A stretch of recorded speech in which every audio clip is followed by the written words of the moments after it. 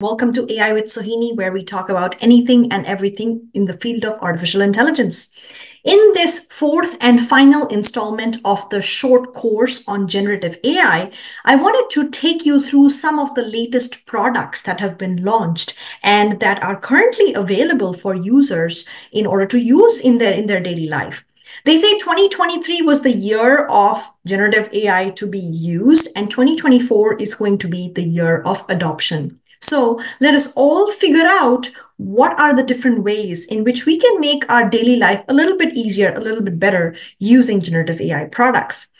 I wanted to mention that this short course is typically aimed for very beginners into the field of AI and generative AI. So if you're interested or if you're intrigued about what is the promise of generative AI, then this short course is the beginner level for you. However, I know I have been receiving a lot of comments and a lot of feedback asking for a little more advanced course on generative AI. So that is what's going to follow this particular installment. There is going to be a little more advanced level of a short course where we talk about the models themselves, how the neural network architectures have evolved over time, and what is the impact of fine-tuning, or what is the impact of modifying the architecture overall as we are moving from a large language model to a large multimodal model, which not just works with language, but it can do image generation, video generation, tabular data, all different kinds of data coming together using a particular transformer backend in this case. If this content is of interest to you, please give this video a thumbs up and subscribe to this channel. Now, let's get started. As a last entity in this generative AI short course, I wanted to talk about the types of generative AI models. What are the similarities and what are the dissimilarities? Now, the first category that we've talked a lot about with examples are large language models that are primarily used for language generation, versus there is this other class of models which is specifically used for image and video generation. So if you are talking about things like GPT-3, Llama, then all of that falls under large language models or LLM. Versus large multimodal models, the examples could be Gemini or Emu or anything such as Runway, where you can generate images and even videos from text. Now, let's try to understand what are the similarities and dissimilarities here. The first thing we need to understand is how does typically a large language model work? Now, GPT-3, the backbone is actually called transformer. And here, the process that is happening is sentence completion. So that means if you have an input in which you are asking a robot must, and you're trying to guess what's the next thing, the correct answer is obey. But let's say this GPT-3, which is pre-trained, it starts predicting exterminate. The answer, it will say that no, it's supposed to be obey. So this information goes back and this model gets fine-tuned. So this is the process of fine-tuning that has to happen for the model to figure out what is the right next word, and following which it starts predicting what's the next sentence and paragraph and so on and so forth. So once a model like this is well trained, this is the final outcome where if the input prompt is recite the first law of robotics, the GPT-3 starts putting out one token at a time, which is called a robot may not injure a human being, ... So as you can see, the most important factor here is you have to take a group of words, which is the language that you enter, and break it down into these smaller chunks, which are called tokens. And these tokens, they form the main input to a transformer-based model, where the output is simple sentence completion. So it takes the input prompt and it tries to complete this sentence. And that is the reason why the output comes out in the format as required. So there is a training process that has already happened using distributed architecture, because these are huge models, which, 175 billion or trillions of parameters. So that's the reason why training these models are extremely tenuous. However, the outcome is whenever you pass a sentence or an input prompt, it breaks it down into smaller tokens. And then All the system is trying to do is predict the next token. Now, let's take a look at the alternative, or the large multimodal models, which are used for image and video generation. A very good example is the example DALI 3 that I've already shown you in the previous video that I'm going to also be linking in this video. In this model, the same principle applies. An image, in this case, it is 256 by 256 red, green, blue plain image. It is also converted into tokens. So as you can see, the backbone of all these GPT or these transformer models is that the input needs to be fed in the form of tokens. Language gets converted to tokens, images gets converted into tokens.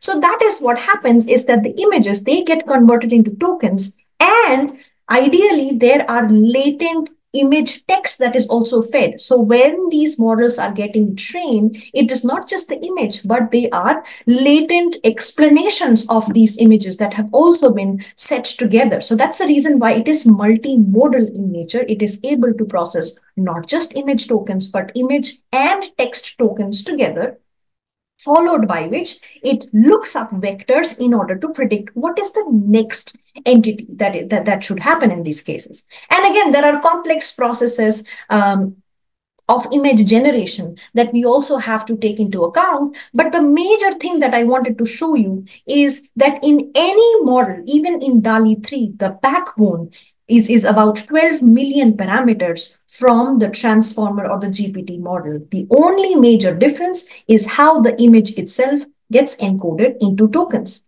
So in a universe where large multimodal models exist, the major goal that needs to happen is to break the images into tokens, the text to tokens, and videos into tokens. Once you've done that and trained the model enough, you're ready. Now let's look at some of the existing products that are super powerful using the GPT-3 or GPT-4, the architecture essentially using transformers, and it can be large multimodal or large language models.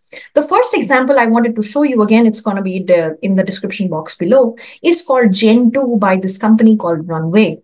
And this actually is extremely powerful in order to generate video out of just simple text. So if you want to do style transfer, if you want to generate very simple videos using very small and succinct prompts, then this is where you can actually try. The next product is LinkedIn. And this is actually the premium version of LinkedIn.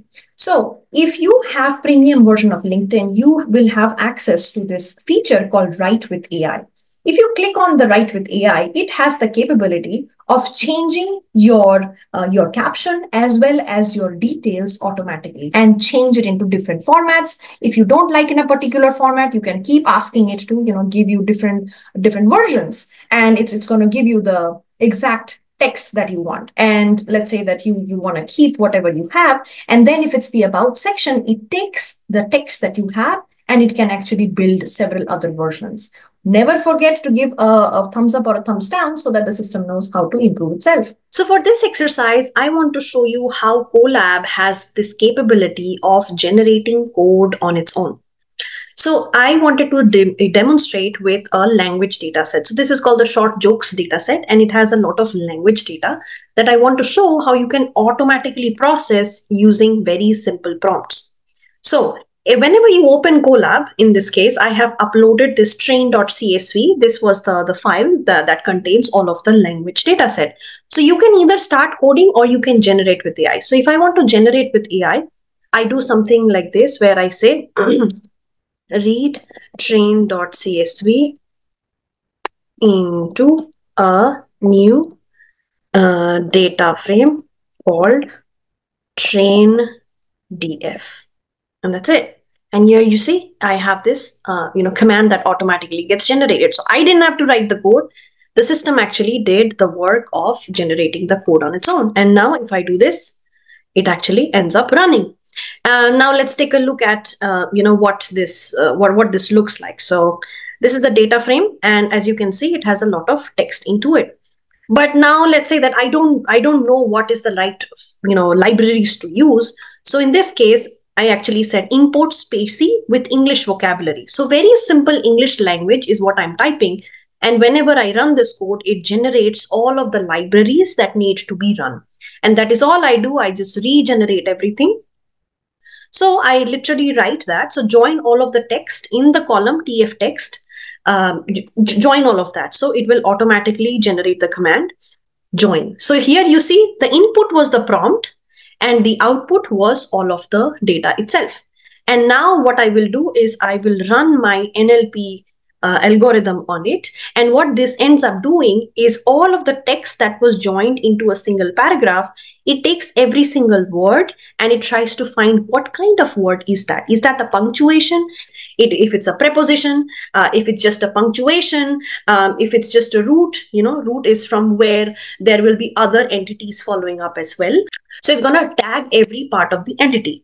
And now that this is done, you can visualize all of this as a graph.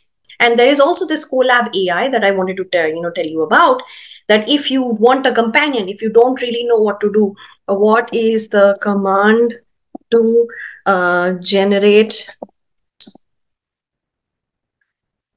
So if you ask something like this, it's going to give you examples, and then you can use this code with caution as well. So this is the way in which you can very deeply ingrain AI with coding, so that if you know what to do, you can just type that as a very simple prompt.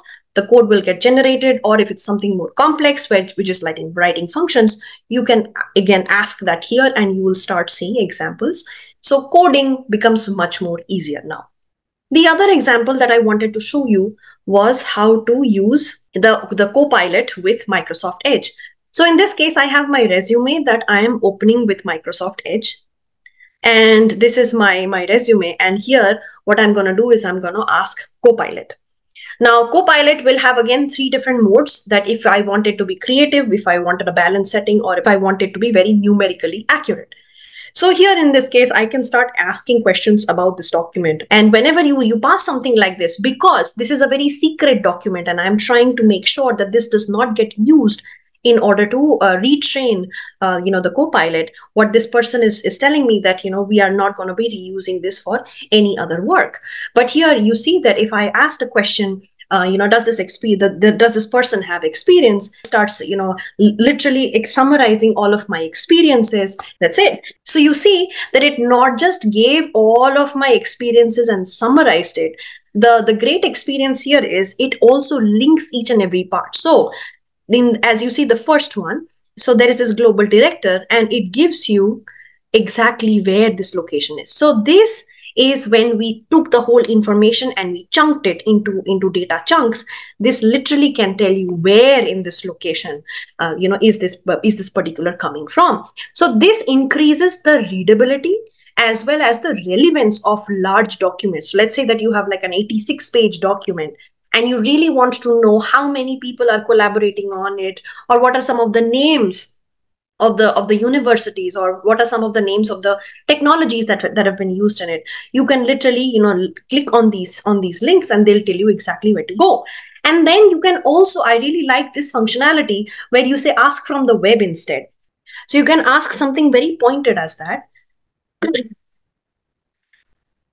and this Copilot starts giving very detailed experiences. And it tells, so this was Fourth Brain and Volvo Cars to develop the startup experience. And now if you want to say that, tell me more about Volvo Cars. So now at this point, this actually goes to the web. So it's not answering from the document anyway, but it's actually going to the web and asking questions.